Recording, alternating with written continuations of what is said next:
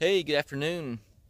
We're sitting out here checking some trail cameras. I want to introduce you to a product that we've been using here the last 5 months, and that's the Cuddeback Cuddelink cameras. The setup that we have is we've got the bigger home camera, and then that's the one that's got the one actual cell phone plan, and then I've actually got 15 other of these cameras placed out throughout. Well, I think we're sitting right at about a 1,200 acre range here, but I've got a lot of territory covered with one cell phone plan with these cameras.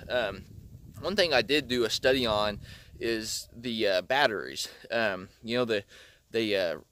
say that you want to use lithium batteries on these cameras, so I tried those lithium batteries on 4 of them.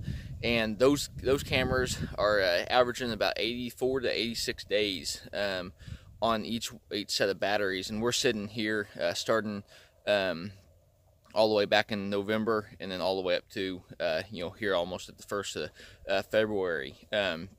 So it's been a pretty good deal there with those lithium batteries. But I also tried out the just standard Energizer batteries, the AA's there, as well as the Rayovacs. And then so the lithium batteries, again, I was averaging 84, and those things, if you buy them in bulk, they're about $1.30 a piece, and that's the cheapest I could find them online, and that's buying 500 of them at a time.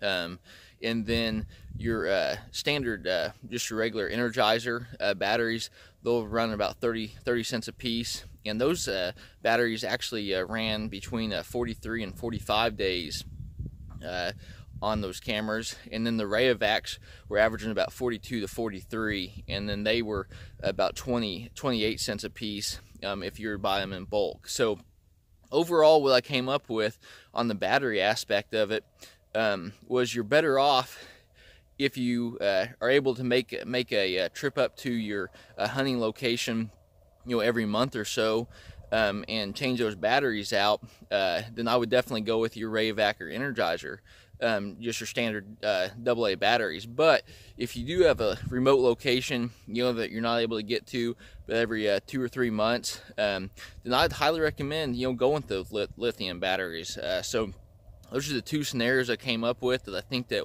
will work very well for these cameras. I can't say enough of them about these cameras.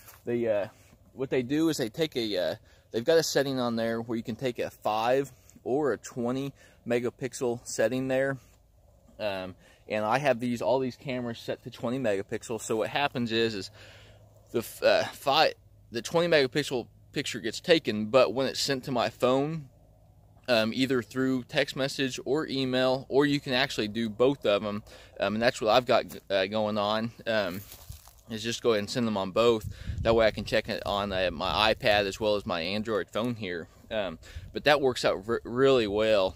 But what you can do is, if you have the thing set up on 20 megapixel pictures, then as soon as you come into your hunting location and you're checking your camera card, you can still go ahead and download that image onto your phone, if you got an SD card reader, and that works out really well at the 20 megapixel. So when the main camera reader or the SD card reader we're using is Bone View, and those things are some awesome products. I'm able to take a video as well as pictures down from not only these cameras but any other of like my Brownings that I run as well. But these cameras are awesome. I think for the money, you are definitely better off going down this direction if you're wanting to have multiple cameras.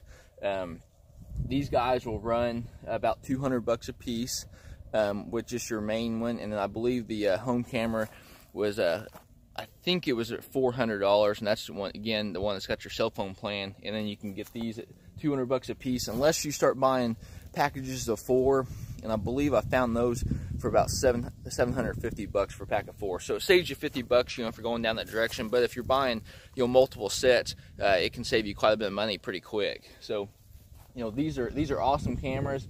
I definitely recommend going with these if you're looking for a remote cell phone camera. I use these just for all kinds of reasons. Whether I'm checking you know, just my trail cameras on my over my food plots, or you know, just kind of see like even my cattle patterns, you know, of our cattle out here. Just kind of check on them, make sure, you know, they're good to go, because you know, you can't see you know, everything there. So I would highly recommend rolling with these Cuddelink cameras by Cuddeback after reviewing, you know, for the 3 or 4 months that I've used them. They've got a 2-year warranty on these cameras, so you know, I think it's a pretty good deal for anybody that's looking into getting some cellular trail cameras. So hopefully you guys have enjoyed the video, and look forward to your 2019-2020 season.